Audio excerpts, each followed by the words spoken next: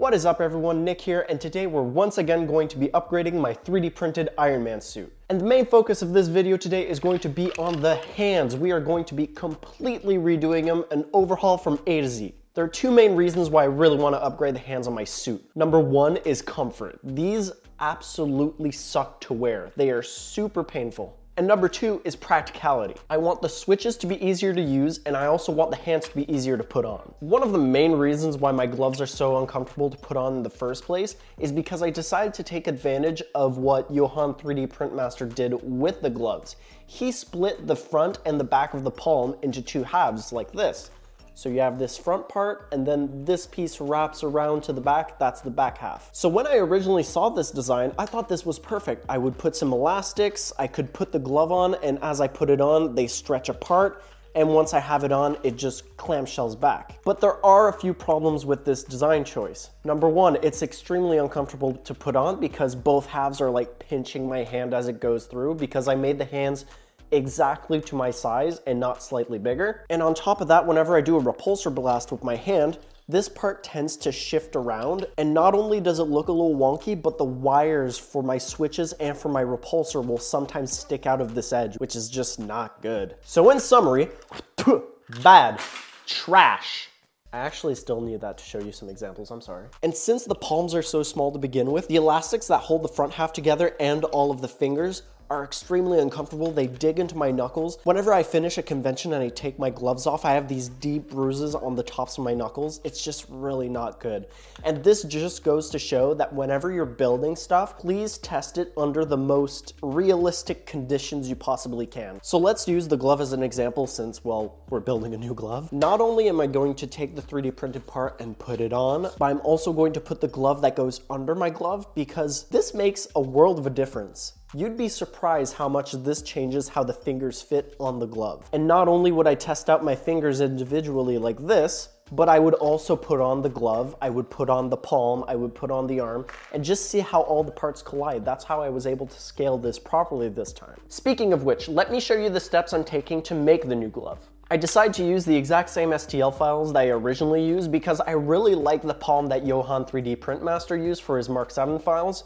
They're very slim, that way I can make them ever so slightly smaller because I don't want to have like big clunky gloves. I want them to be fairly form-fitting. I decided to fuse both the front and the back together in Mesh Mixer, and once I did that, I did a plane cut at the back of the glove. That way I can easily slip it on like that. Not only does it allow me to put the glove on more easily, it also allows me to tilt my wrist this way much more comfortably. Which, when you're wearing an Iron Man suit, is kind of, important to be able to do that.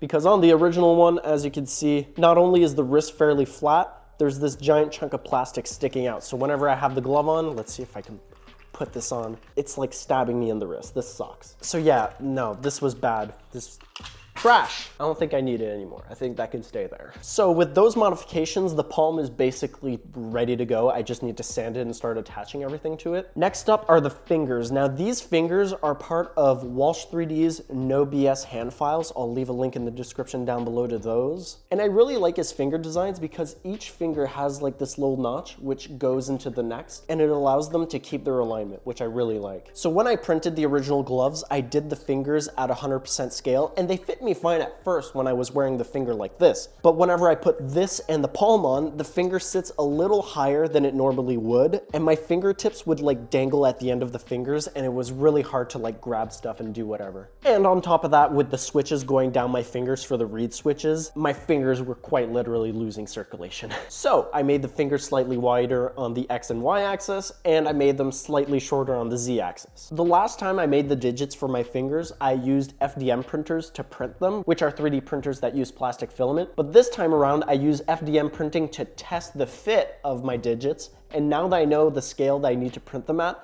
I'm going to print the final ones on a resin printer. That way I don't have to spend days sanding these down. Because the last time I 3D printed these, I took my time and I just sanded the ever-loving crap out of them so I could get them as smooth as possible. With the resin printer though, there's going to be less sanding involved and it's going to take less time to get them ready. So with that said, let's go sand the palms while the resin prints finish. Hand number one, hand number two. So For sanding, we're gonna start with a palm sander at 120 grit. We're just gonna do as many of the flat surfaces as we can because there are quite a few details on this that we can't reach with our palm sander, namely all of these lines here. This is going to be difficult. This inner circle here is going to be like impossible to do with a palm sander, but the top, these side panels, and the back here is going to be fair game with a palm sander. So let's get started and see how much we can actually do with this. Just remember that whenever you're using a palm sander, you want to make circular motions and you don't want to stay in one spot too long or else you'll heat the plastic and you'll warp it, which is just no good. So let's see what we can do. A few moments later. So every once in a while, you're going to want to get rid of some of this buildup in your sandpaper and on your prints. So usually I just use like my pant leg or some sort of microcloth, and I just try and get rid of some of that dust. So now it's looking much, much better. And you're going to want to do the exact same thing for your 3D prints because as you can tell, this surface looks fairly smooth at first, but once you give it a quick rub, you'll start to see that some of those layer lines are showing back up. That's because there was dust building up in them. But this is starting to look pretty good. Usually when I sand a part, I like to stick to 120 grit for the vast majority of the sanding until there are practically no layer lines left. And then that's when I'll start working with 220 grit and some of those higher grits as I start making my print smoother and smoother. Same goes for my primer. I will only put primer on a print once I have sufficiently sanded it with 120 grit. Because if you put primer on too early, you're working against yourself because now you have to sand through your primer to get to those layer lines you're trying to get rid of. Sure, you can use filler primer to try to fill some of those layer lines in, but it's not gonna get everything. So you might as well spend your time with 120 grit as much as you can, get rid of the vast majority of those layer lines, then start using filler primer, then start using spot putty to get rid of that last like 2%. So I'm gonna keep working on this with 120 grit and I'll get back to you in a bit.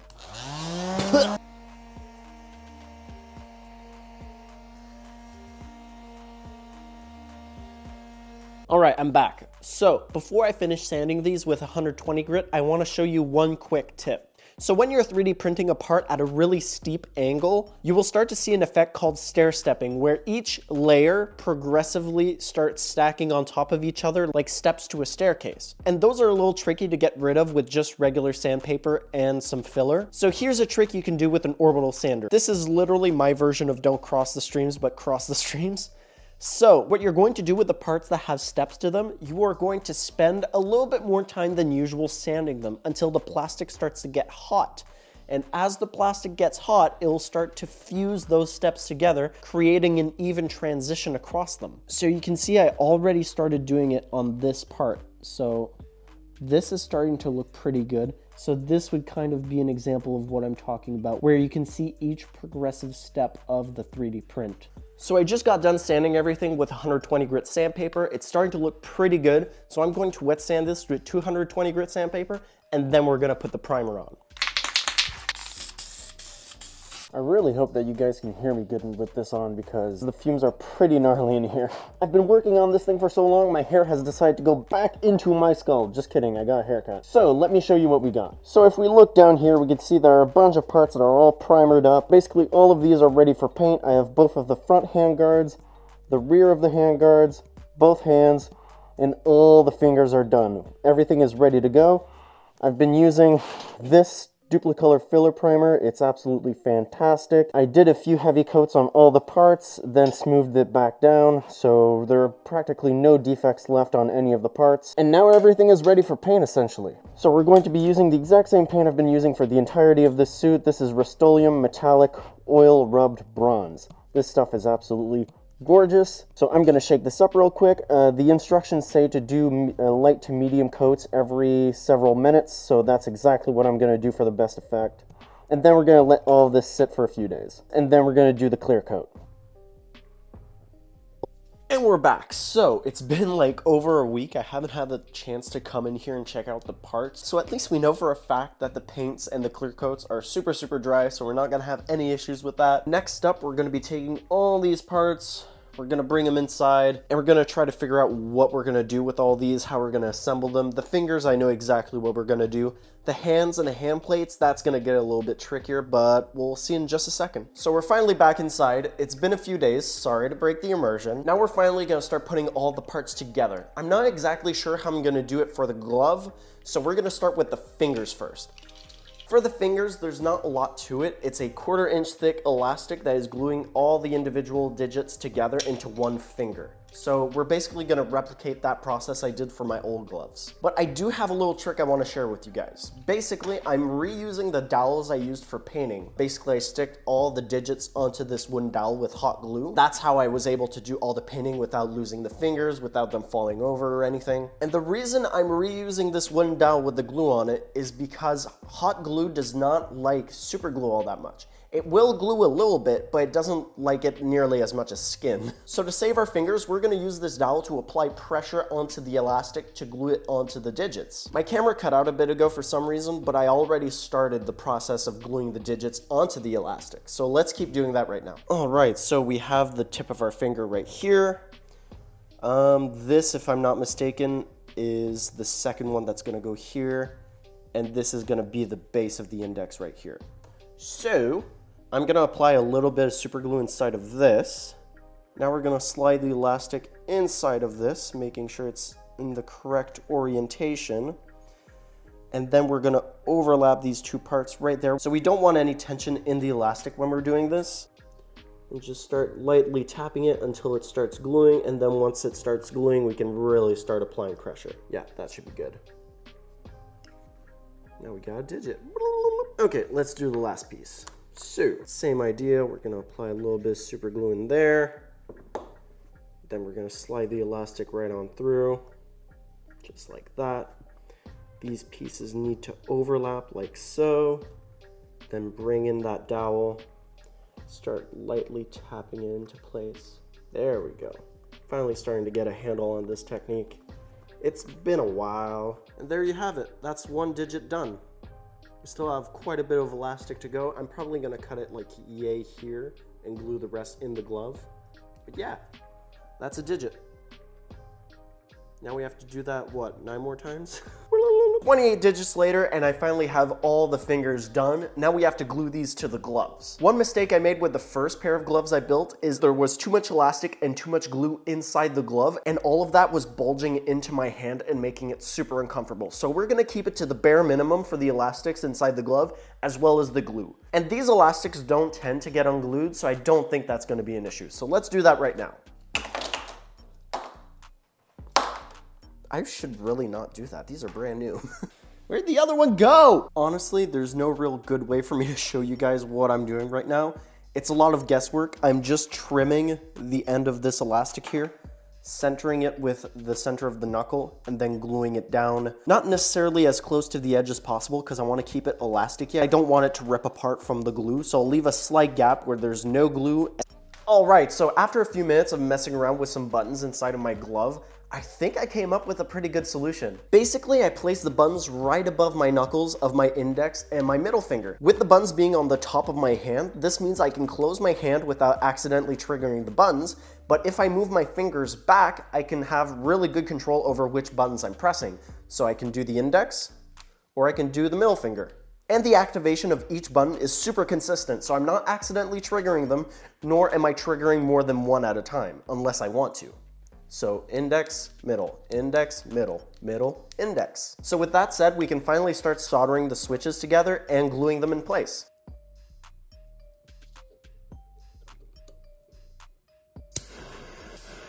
So I just got done soldering the switches and gluing them into the gloves, and I gotta say, I'm really proud of the job I did. They work absolutely fantastic. They're tactile. I don't accidentally trigger them like I used to do with the reed switches. The only downside is it's a little uncomfortable having the switches right against my knuckles, but it's totally worth it because the control I have over the buttons is just absolutely amazing. Now that the switches are done, we have to figure out what we're gonna do about the NeoPixel. And for the last pair of gloves I built, I kind of just glued them in place with a little bit of hot glue and some sticky foam. It wasn't the best solution, so I went back into Tinkercad again and I designed these. Basically, they're little 3D printed mounts that hold a NeoPixel in place. place. So you have a hole in the back for the wiring, you have 2 tiny holes for motor screws so you can screw the NeoPixel into place, and this outer ring here is a press fit for an acrylic disc. If I haven't done it already, I'll be releasing files at the same time that I post this video of these mounts. I'll include a version for just the NeoPixel, a version with this outer ring for the acrylic, and 2 other versions with these mounts. Basically, you can glue these into place, and then you can screw the mount into place. So this doesn't have to be glued in place, but you can have this glued in place instead. So you can easily swap out your NeoPixels. And not only did I go through the trouble of designing these mounts, I made sure that they are a perfect press fit for the inside of my gloves, so I don't need any glue.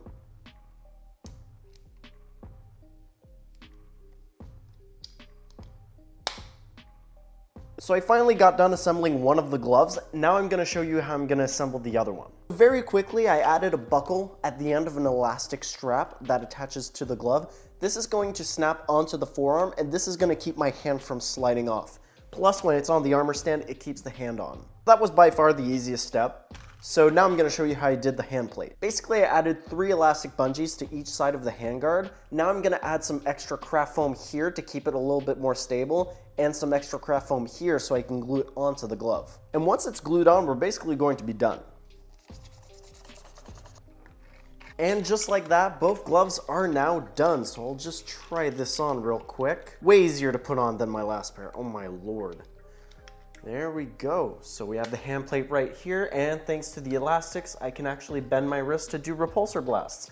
And with that being said, I'm gonna put on the back, and I'm gonna try out those switches in the gloves and see how well they work. Okay, so I somehow managed to put all of this on myself. So I have the back attached to my harness, and I also have the arm all hooked up. I plugged in the wires. The only thing that's left to do is to plug in the power source, which is in my pocket. So, without further ado, please work, please work, please work. Yes, okay, nice. There we go. Awesome, so the lasers work, repulsor works. I'm assuming the ailerons also have power, so let's find out. Yes, let's go. I'm just having a blast right now. All right, there we go, lasers through the smoke. I have no idea if you guys can see that. Yeah, this is great. Awesome. This is so uncomfortable. It's so lopsided because I only have one arm, so it's pulling on my back this way, so I constantly have to readjust. I feel like Quasimodo. One more time? One more time. Oh, now it's really smoking. Nice. I hope this is as cool as it is for me. And let's hit it with the lasers. Oh yeah. Pretty sweet. Awesome, so everything works exactly as I wanted it to. So I really hope you guys enjoyed. I hope you learned something from this video. If you guys have any ideas for future videos, please drop them in the comments down below. And you can also check out the links in the description. I have an Amazon shopping cart with tools and materials that I use to build these sorts of things. I also have a link to my Ko-fi where you can make a donation to support me. And that's gonna be it for this video, guys. I hope to see you in the next one. Get lasered, get lasered. Dope.